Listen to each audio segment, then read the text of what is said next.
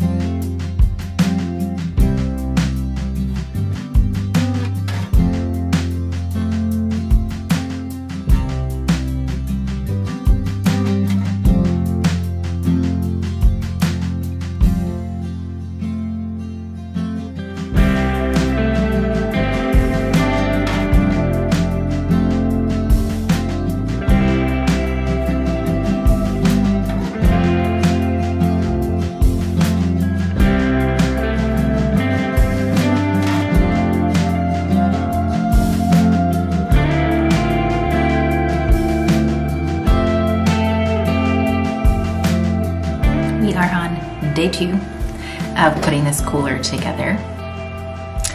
It's our birthday.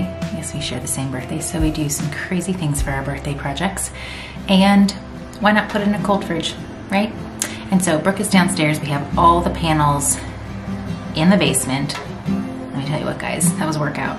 They are heavy, it's awkward, but they're all in. And so Brooke is putting it together. He's finishing up the things that he doesn't need my help with, and I am ordering the CoolBot. The CoolBot is a little attachment that you hook into an air conditioner, and it trips the circuit so that it can dip below into those lower temperatures to create a cold storage and a walk-in storage for pretty much anything. I mean, you can hook it up to a trailer. If you have like a meat cooler that you take to farmers markets, you can do what we're doing and insulate a section in your basement or pantry, so a larger area to make a walk-in. So I'm gonna order this CoolBot. There are 2 styles, just the regular style, and then there is the CoolBot Pro that is Wi-Fi capable for $50 more, and you can set up an app on your phone that lets you know if anything goes awry. We're not doing that. Brooke said, no, I'm not hooking up to Wi-Fi. So we're up and down these steps a lot. We're home most of the time. And so we're just gonna do the regular CoolBot. It's $350.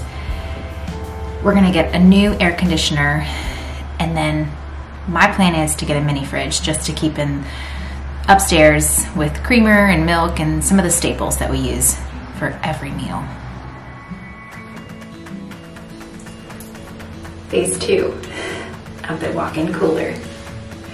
So we got this in one weekend, all put to place, got the air conditioner in, spray foamed it, but now we have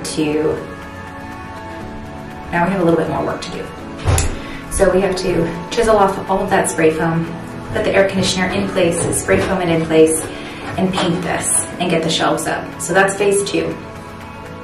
Once we do that, we're gonna get it working and we're gonna put our summer harvest in here. We have a cool weekend. It's right before June, and the radishes are already done. I already have them fermented in jars, so we need a place for them to go. So everything's gonna start coming in abundance, and the purpose to have this space was to put all of our ferments, all of our summer harvests, to eat fresh or to store up for winter. So we have quite a bit of work to do, and our goal is to have this done by Monday night, and it is Saturday afternoon right now. So let's get working.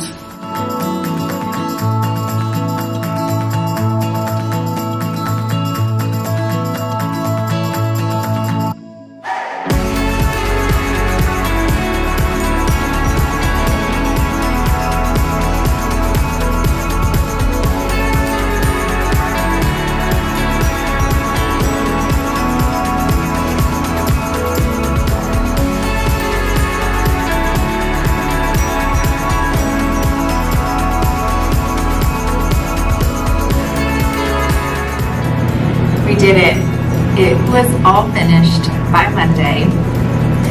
We had a long 3-day weekend over Memorial Day weekend that was cool and rainy, and we said, now is the time, let's get it done. So we finished insulating, meaning, spray foaming all the little cracks and crevices to make sure all the cold air stays in this space. And when I say we, I mean Brooke. I helped him chisel things out, clean it up, and then he finished the shelving and finished spray foaming the air conditioner in. We got it up and running. It's working. It looks a little sparse, but I know by the end of summer, it's going to be full. And so right now, we're thinking of an organizational system because this is a really big space. So we're just kind of throwing things on the shelves and coming down here, grabbing what we need, bringing it back down, and yeah, I'm afraid that things are gonna get a little out of hand. So I did find a little mini fridge. I don't know how Brooke feels about it. But it comes in handy, a little mini fridge just to keep the necessities, butter, condiments, creamer, some milk up there, and it's working out. So come back, I will show you a full tour when it is completely finished, but right now it's working, it's functionable. So if you were inspired by this tutorial, this video, please like and subscribe to our channel, and I hope that this inspires you to go do something crazy, amazing in your home, on your farm, on your homestead, because it's just one more step towards self-sufficiency, and it feels so, so good.